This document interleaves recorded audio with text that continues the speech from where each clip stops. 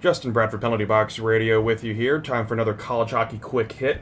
We have David Fessenden. He is new goaltender for the University of Alabama in Huntsville. David, thanks for taking the time to talk with me. No problem. So let's go ahead and talk about this. What excites you about going to play for the Chargers down in Huntsville? There's definitely a lot of opportunity down here. It's definitely in an abnormal area, but that's kind of what's special about it. It's in the heat of the South, but we play a lot of great competition in our conference, and just looking forward to finally playing some college hockey. Yeah, speaking of the heat, a little different being mid-September and being in the 90s, isn't it? Yeah, it's definitely an adjustment. Especially seeing where you played your junior hockey, you're probably not used to being this hot this time of year, and you played a lot in the NAHL, you had a little bit of a stint in the USHL. How did playing in the American juniors, especially the NAHL with the Generals, the Northeast Generals, how did that help prepare you for your now college hockey career? Well, it's definitely repetition. In the NAHL, you play a lot of games, see a lot of shots, and as a goaltender, that's what you want to develop, and you want to see every different play and a couple times. So when you get to college hockey, nothing surprises you. It definitely grooms you. It teaches you like the hard times of hockey and the good times. It's an overall just the best preparation to move up in the level of hockey, in the world of hockey. That makes perfect sense. And so, obviously, college hockey has its own way of traveling and everything. You know, there's sometimes some long bus rides, things like that. Did you have that in the NAHL? What's the situation like when you guys have away games? Yeah, in the East Division, there was a lot of travel, mostly by bus. Being from Boston, you're always the farthest team away, so you had to do some good 7-hour bus rides. So definitely prepared for travel. It's a part of the game, so. I'm definitely, and also playing AAA, you're just used to traveling to play teams in different tournaments as well.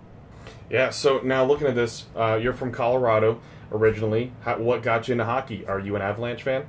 I am an Avalanche fan. Grew up watching them. What got me into hockey was my dad. He's originally from Boston, and my grandfather also played hockey, so I just kind of followed in their footsteps when I was older, and I was the only goalie in my family, so I tried that out, and it's stuck ever since.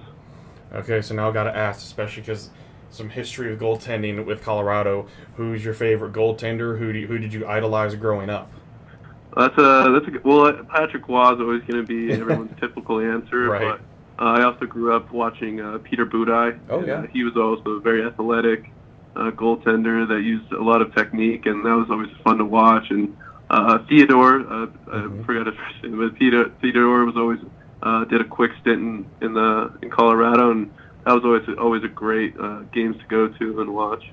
Yeah, so and got to ask too, because here in Nashville we're used to tall goaltenders. Pekka Rinne, obviously being very very well known, but also there's been Anders Lindback. Yeah. Those guys are like 6'6", 6'7", and obviously your height is listed at 6'6", and it's one of those things that you've seen more and more big goaltenders. Ben Bishop being another one of those tall guys out there too, and able to utilize your frame and utilize athleticism.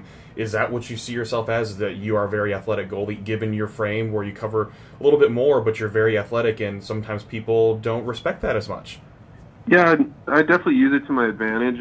It's definitely a gift, and it helps a lot when it comes into being a goalie. But I like to not completely rely on it, just like Rinne and Bishop, using athleticism, especially with how fast the game's become, has become a big part of my game, and just learning how to use my body correctly and just get into the right positions to make saves is the most important.